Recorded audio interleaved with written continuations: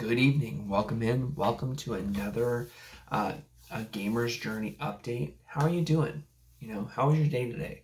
Did you do any hard labor? I went out and gardened today. It's one of the things that I love doing. And I had carrots and onions and green beans and all these things. And it's just something that brought me a lot of joy.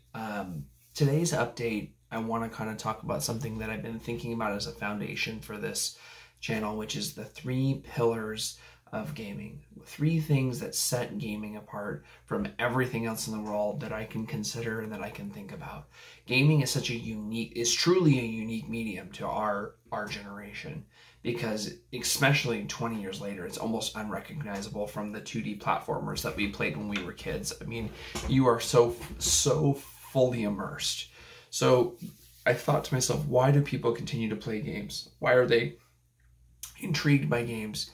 And I really came up with 3 core reasons. And I would love to know at the end of the video if you think I've missed something or I haven't thought of something. So the first one I could think of is obviously playing a game for a specific narrative or story.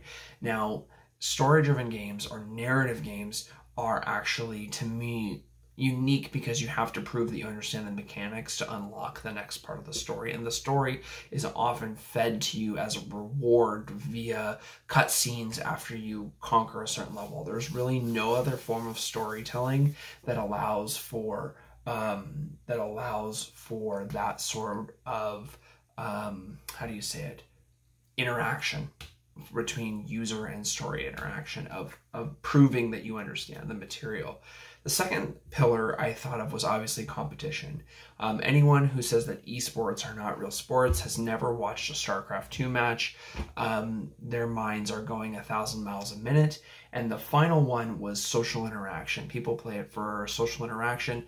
Gaming is, especially single player games, is a uniquely paradoxical experience, because I think that on one hand, we want to play these games in isolation, but on the other hand, we're searching for some sort of human connection as is hardwired in our brain.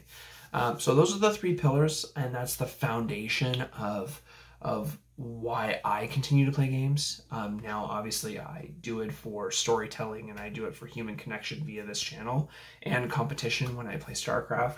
So I'm interested to know what you think at the core of gaming. I hope that you're doing well. I hope to update you every day. I don't want to spoil anything, but I believe that the channel is going to be expanding here soon, and this is going to be a fun adventure, and it's going to be an honest and real adventure. So keep gaming, doing your thing. I'll talk to you soon.